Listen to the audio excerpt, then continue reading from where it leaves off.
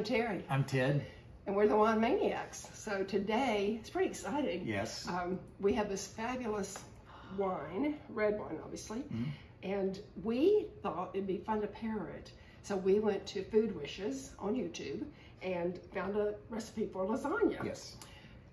So if you go to Food Wishes and look at their the lasagna, it's really very pretty.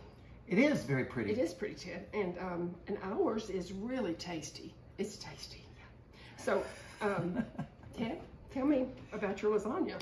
Well, first of all, it's very easy to make. If you follow his instructions, it comes out, well, it doesn't come out beautiful, but it comes out very tasty. And so I thought, well, you've got to pair Italian with Italian, right? Right. So I wanted to do something a little different maybe you guys haven't heard of. This wine is from a region called Marche, M-A-R-C-H-E.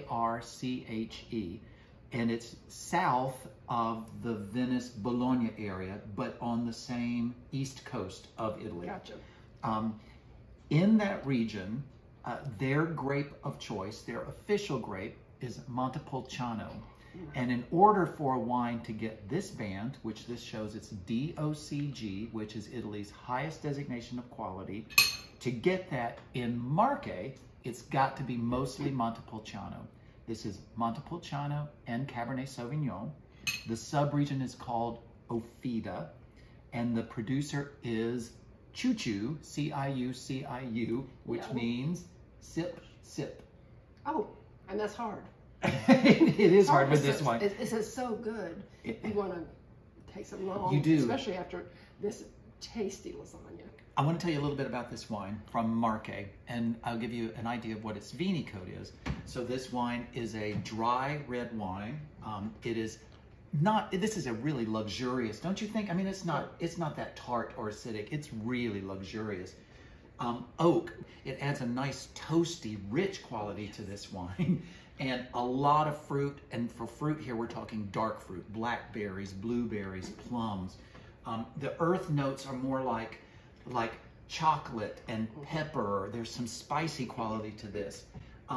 The body is pretty full. This is a 15% alcohol wine, so this has got some oomph to it and a lot of complexity. There is a lot going on in this wine. Spend some time with it, swirl it, smell it. Watch how it develops in your glass over time as it warms. You're really going to love this wine. And I think it pairs beautifully because this is a spicy dish. It's gorgeous with this. It's perfect. Italy with Italy, I always say. Oh, yeah. So we're so excited. We borrowed this recipe from Food Wishes, and it's below, so you can make it too. And hopefully yours will be as tasty as Ted's. Maybe look better, I don't know. It's tasty, so. It was not a food fail. But no, just a maybe aesthetic failure. Well, you know, presentation's everything. So we really worked hard. Yes. As presentation. And I'm not a cook. I'm a wine guy, but I'm not a cook. You are a cook. It's delicious. So we hope that you'll go to on YouTube. Yep. The recipe is laid out beautifully. He does a beautiful demonstration, and we think it pairs beautifully with this red wine from Montepulciano.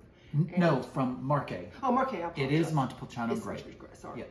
Okay, and yeah, so I think we should dig in and, you know. Enjoy. So take a little step out of your wine safety zone and try a wine from Marche in Italy. And cheers. Try lasagna.